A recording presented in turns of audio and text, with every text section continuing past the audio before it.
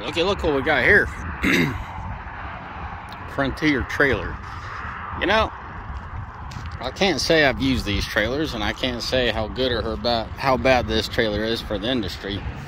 But what I will tell you is I really appreciate the craftsmanship in this one. You know, it seems like it's done right. Let me zoom out for a bit.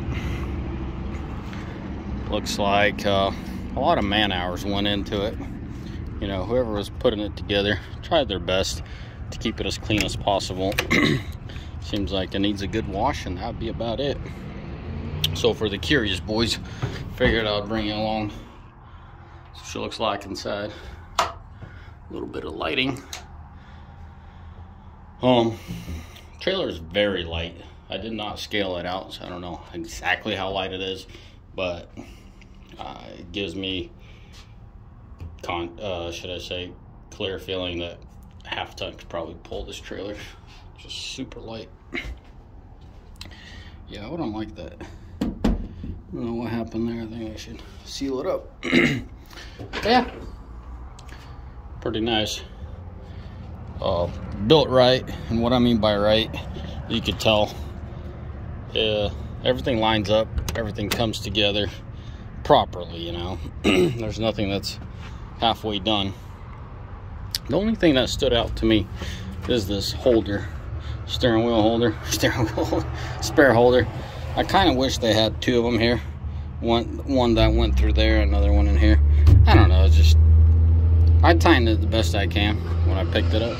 Seems like it's holding on. So yeah, this panel here doesn't seem like it was glued right, or whatever the case may be. I think this is where the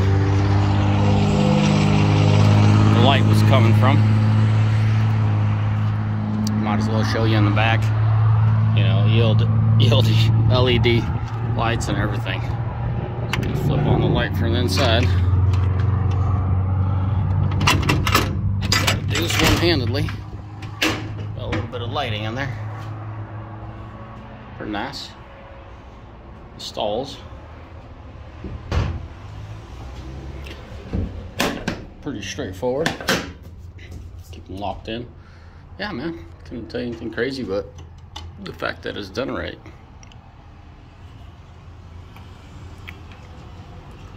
All horses.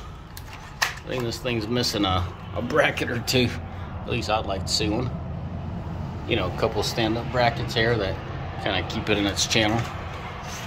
That's pretty much the spare, and that wire just kind of hanging there. It's probably the only two things I could pick on this trailer. Anyways, clearly video's not for everyone, but for curious Georges like me, because I never got the opportunity to haul one of these or ever deal with one. So I was always kind of curious what it's all about. There you have it. Alrighty, boys, as always, the Lord bless you. May Almighty find day, and let me know in the comment section if you guys like to see these kind of uneducated, or should I say uneducational, short little walkthrough videos. Yep. All right. Bye-bye.